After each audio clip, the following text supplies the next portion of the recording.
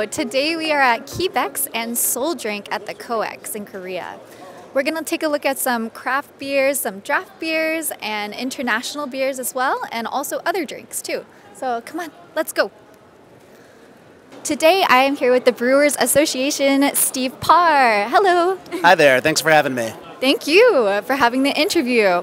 So I have a couple questions for you. So the American Brewers Association is known as the organization and association that represents the craft beer industry in the United States.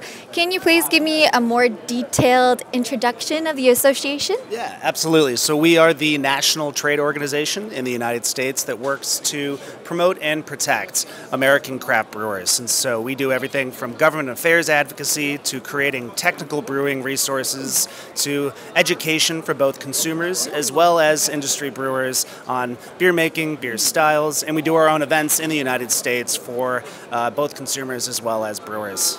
Amazing.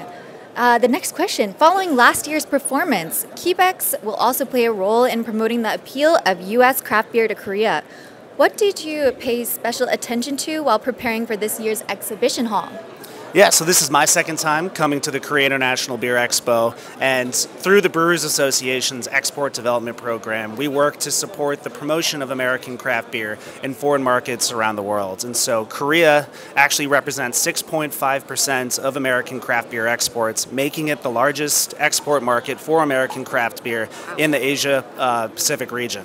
And so we're really excited to be here and share our beers. This is the Great American Craft Beer Showcase. Wow. We have beers from 41 breweries, almost 150 different beers representing a variety of styles from both California all the way out to New York, as well as Hawaii. And so there's a little bit of something for everybody, depending on what you're looking for. Recently, the demand for delicious alcohol is also growing in Korea. What do you think is the difference between the style and taste of beer in the United States and Korea?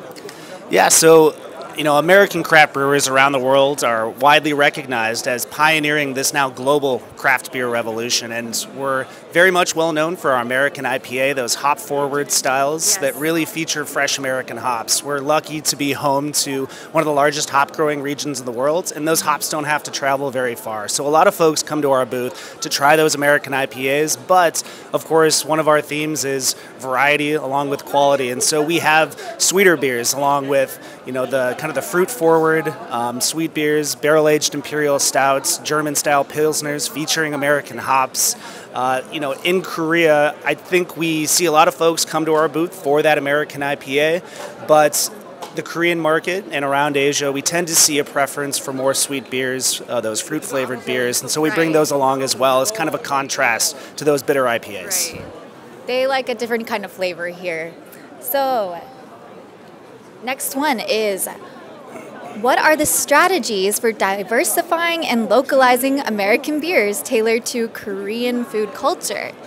Yeah, that's a great question. We don't see a lot of breweries cater their products to a specific market. Instead, our focus is bringing the products that they're already making, that American craft brewers are known for, along that lines of quality and variety and innovation, and then focusing on education for the consumer to understand what are the different occasions for the different beers that American brewers are producing. So whether that be at home with friends and family, or you're going out to an event at concerts or sporting events, or even just visiting a pub or restaurant, there's different beers for different occasions, different pairings of food, and all of that.